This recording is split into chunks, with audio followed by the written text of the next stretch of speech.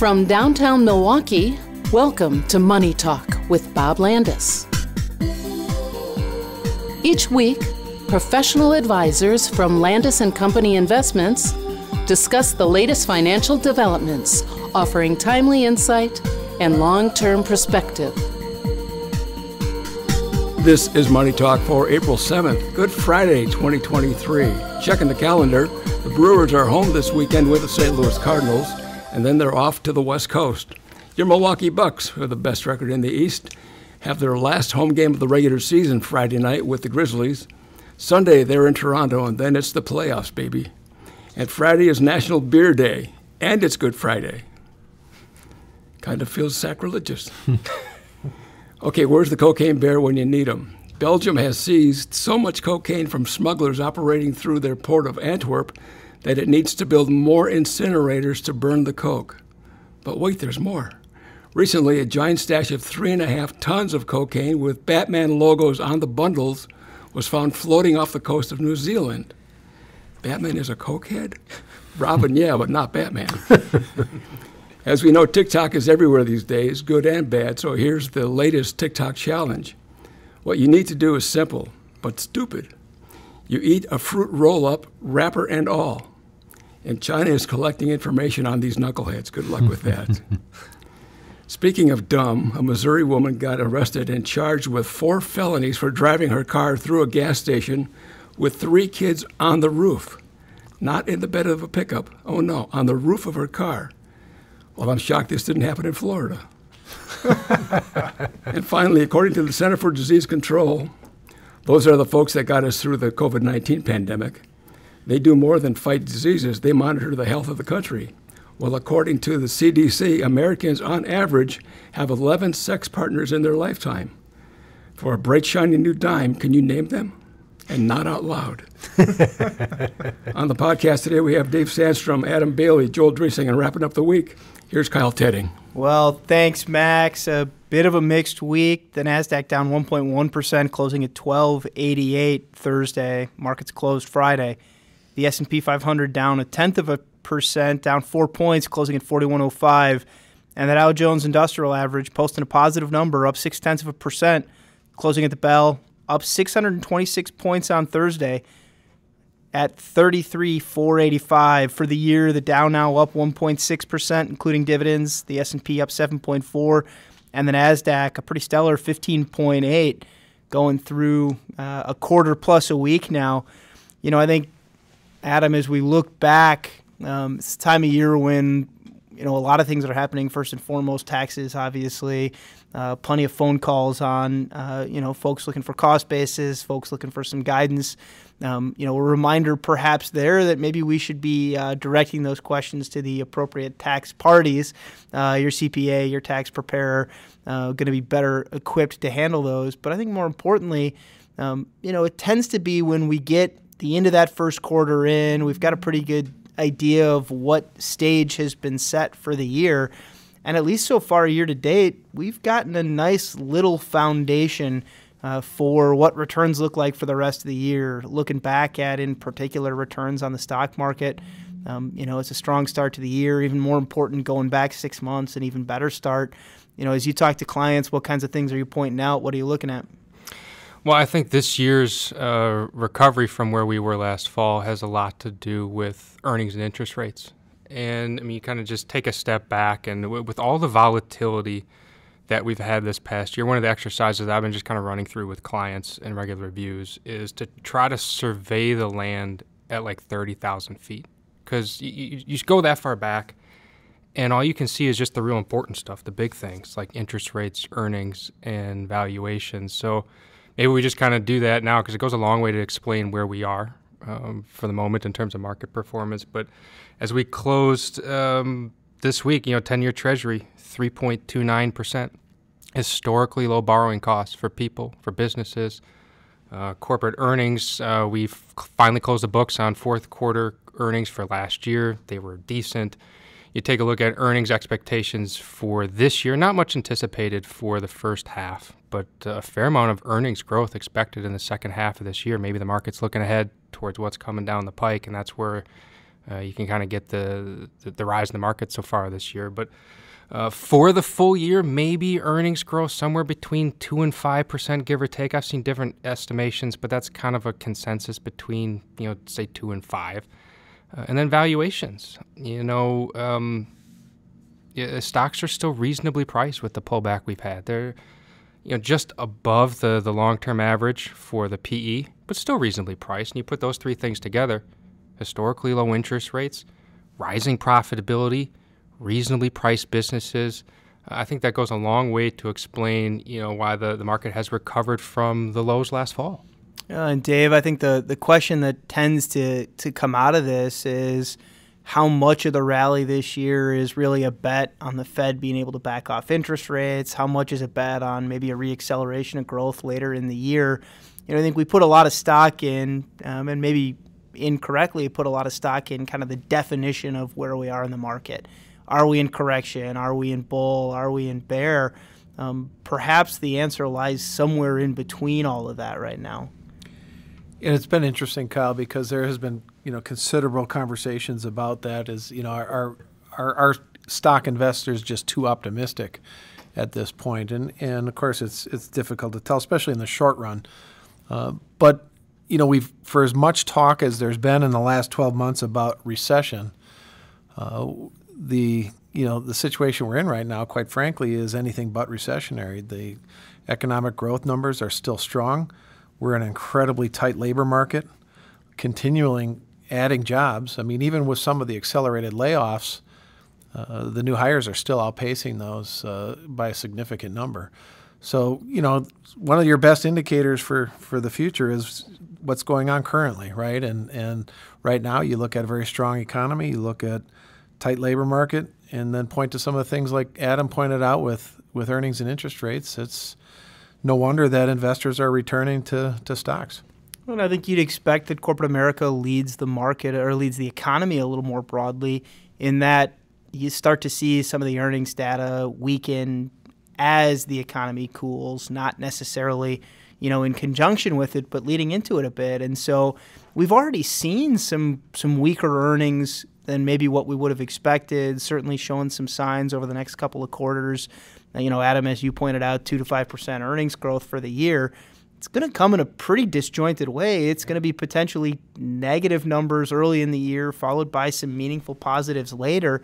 And so that question of, all right, how much of this is just pricing in the expectation for growth down the road, and how much of it is, okay, we think this might be a little better than what so many doomsayers are saying out there. Candidly, I don't know that it matters that much. The conversation I've been having with clients is you put up with a long period of time in which the only place you really wanted to invest was stocks. And Dave, the phrase you threw out just before we started was ZIRP, right? This zero interest rate policy. But it created all kinds of kind of hangover effects from easy money, from free money almost. And I guess the thinking is now maybe the winds have shifted just enough to start to paint a little bit of a different picture. Well, quite frankly, Kyle, I'm pleased with the fact that we are back off of zero interest rates. Now, obviously, it came with a price last year. I mean, the aggressiveness of the Fed was certainly the reason why all asset classes had a very difficult year. But let's face it, we spent 10 years penalizing savers and penalizing people that wanted safe investments, and push people into a lot of risky places. I mean, we look at the 10-year average of the bond market, less than 2% the last 10 years. Stocks over 12 on the S&P. I mean, those are distorted numbers that, when you look back over history, are way outside the norm. So going forward, to be able to count on your bond portfolio providing you with reasonable returns and quite possibly even above average bond returns moving forward, with stock market returns probably being a little bit more muted, I'm okay with that. It could bring less volatility to a balanced portfolio. The phrase that comes to mind for me is past performance is not indicative of future results, and past performance for bonds has been it's been anemic, for the lack of a better word, and stocks have been quite well. And take a look at where we are now today. bonds are starting to offer more competition. They're offering very real competition to some stock money, especially maybe some of the utility sector, dividend payers, the traditional perhaps bond surrogates where now you can get 3, 4, maybe close to 5% on a high-quality short-term bond fund. And now you're starting to rival stock performance. And I think it just begs the question on allocation. Okay, well, maybe we should be starting to reconsider allocating more towards bonds, pulling from stocks after they've had a chance to recover. I think you look at 6-month returns for bonds going back to October 1st, so the fourth quarter of last year, the first quarter of this year, the Bloomberg U.S. Government Credit Index, so just a broad measure of government bonds as well as corporate bonds, up better than 5%. In a 6-month stretch. And yeah, okay, it's really not a fair comparison because the 6 months before that were terrible. We came through the worst 6 months we've ever seen for bond funds, certainly in our lifetimes. And so to say, well, yeah, but you're up 5% since then. Yeah, we didn't get it all back yet. But also, the story we were telling 6 months ago is the exact story that the two of you, Dave and Adam, are talking about, which is, hey, the opportunity set has changed. Yeah, stocks are great, and long-term, we think they're going to be the better source of return. But also, you put up with some volatility for that. And so I'll take 5 in a 6-month stretch, a 5 that's been much smoother than what you got in the stock ride. Oh, by the way, the returns on the S&P 500 are up 15.5. So a reminder that there's more opportunity in stocks, but also you had to put up with a lot more. You put up with a February that was straight down after a January that was straight up. That's going to put some investors at maybe a little bit of an unease. But of course, know that that's why we use them together. That's why there's more than just one or the other. We're not betting on what's the next right thing. We're putting our money down on the fact that balance is going to get us what we need in aggregate. That when you put these pieces together, it smooths the ride and still makes sure you get enough return to get what you're looking for. Joel, the big thing that we are keeping an eye on is the labor market. We got news this week on unemployment claims. Certainly a bit of an update from last week's number, moving it a little bit higher. But more importantly, this week, maybe signs that we're still seeing strength in the labor market. Yeah, as Dave pointed out before, with a tight labor market, it's hard to say that we're in a recession. And we still have signs that we're in a tight labor market, but we're also seeing signs that maybe that's loosening up a little, which is good for the economy, which is good for inflation.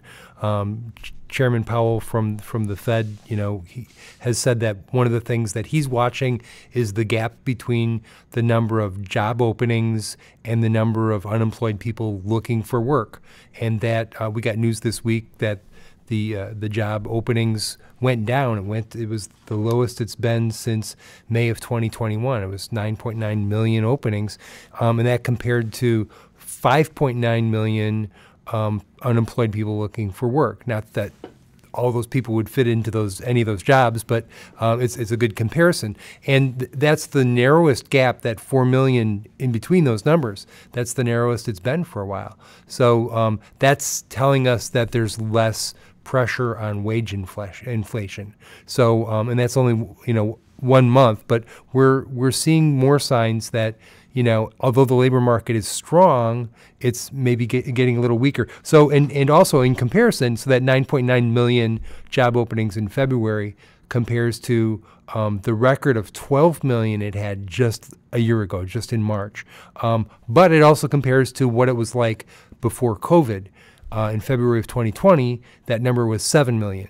So even though it's come down from 12 million down to less than 10 million, it's still way up from where it was before COVID. So we're historically at a strong point. And what I appreciate about that conversation is that when you have job openings, that's economic activity that's not happening that should be. Right? When you think about it big picture, yeah, okay, maybe somebody in your office is picking up a little more of the slack than they otherwise would have. And so you're not completely losing out on the economic benefit of that worker. But the more you fill those positions, the more you find more and more workers, the more economic activity you should expect for two reasons. One, because that's output that can now be consumed, whether it's goods or services. And two, because that worker is also making money that they weren't otherwise making and can turn around and consume those very things that are being made. And so I think if we're talking about an economy that, yeah, we see signs of slowing. Everywhere you look, there's signs that things are getting a little bit slower than they were 6 months ago, a year ago. It's by design.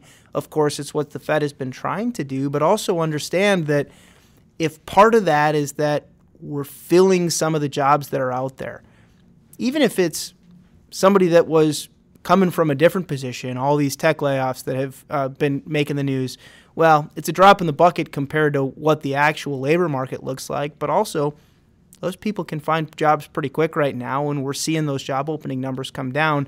As long as they're coming down because people are filling those jobs and not because employers are deciding they don't need to hire, that's economic activity we didn't have before, and that's the thing I think that makes me a little more optimistic that the Fed's doing okay here.